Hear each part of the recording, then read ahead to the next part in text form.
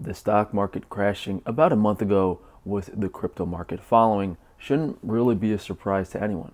This is just another cash out, the biggest one since you know what, for the elite market manipulators. Yeah, they're so elite, they have to take advantage of the masses and control the market they tell them to invest in. One thing I have repeated several times, and I will say it again, if someone is making money on the stock market, crypto, NFTs, someone else is losing money. Of course, we hear more success stories because the people in control of the media need everyone to buy in so that the rich can make their profits. You will never know the truth about so many people losing their savings or considerable amounts of money for themselves on the markets. Most of you guys know my opinion on cryptocurrency. I've done several videos on it now, referring to it as a Ponzi scheme, that the whole thing is a huge scam. And I even wanted to do a video on how I don't think Bitcoin mining is real.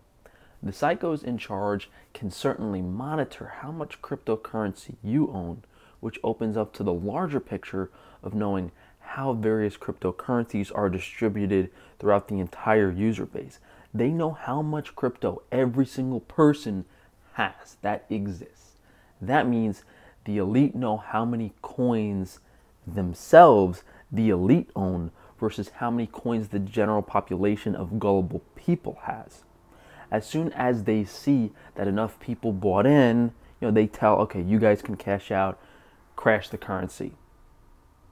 Only to do the same thing over and over and over again. And I think that's a big reason why the NFTs came out and there's always some new cryptocurrency, because they need the suckers to keep buying into something new and promising to get you rich. Cryptocurrencies melt down in a perfect storm of fear and panic. A steep sell-off that gained momentum this week starkly illustrated the risks of the experimental and unregulated digital currencies.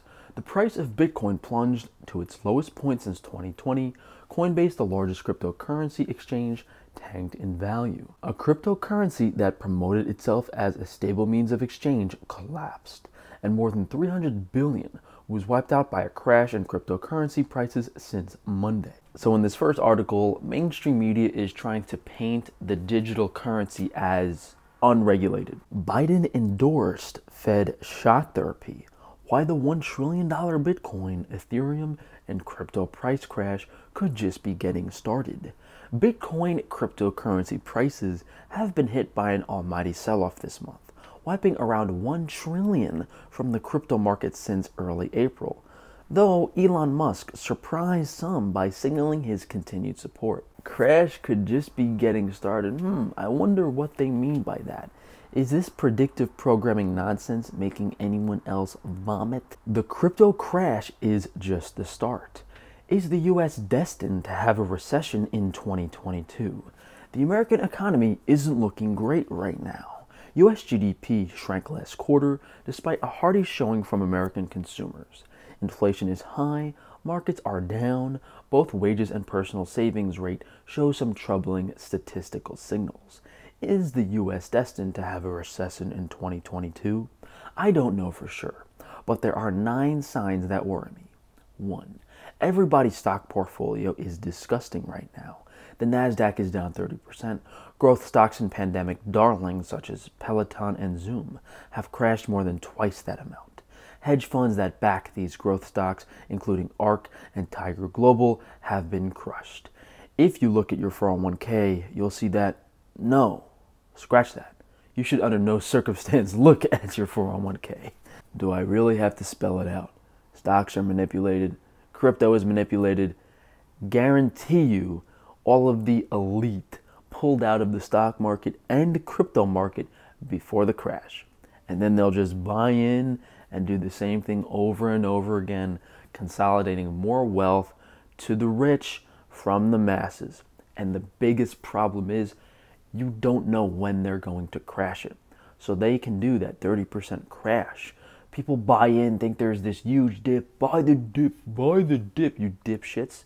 And then they crash it again because they need you to put money into it for them to cash out. It's you know, that's why I don't involve myself in the stock market and cryptocurrency. Yeah, there's a lot of people that got lucky or had an insider tip and got rich, but the vast majority, 90% plus, lost money. And that last article is a comical attempt at gaslighting. The government locked down the country, the world, every country's government, for their safety, and is claiming that there's a recession now. We've been in a recession for the past 2 years. The markets just haven't reflected it yet, and they will say anything to distract the general population from realizing they shouldn't be investing in elite controlled markets. And if you look at how much money crypto has increased, how much money the stocks went down and up when all this nonsense started, how much they went down and up since then, the consolidation of wealth for some people is multiples. It's actually crazy, and you don't know because you don't have the insider tips. So hopefully this helps some of you guys out. Maybe you've lost money, maybe you've gained money. Definitely let me know down in the comments below. But thank you guys for joining me. If you could please drop a like on the video, leave a comment down below, subscribe so that YouTube can unsubscribe you next week, and be sure to check that notification bell so they don't notify you of my videos. Therefore, you guys can go to frank-stefano.com to support me through all of my businesses. Hey, imagine you have your Latina baddie girlfriend wearing this Wi-Fi shielding sweatshirt and joggers. You won't be able to keep your eyes off of her. Thanks again for joining, guys, and I'll see you for tomorrow.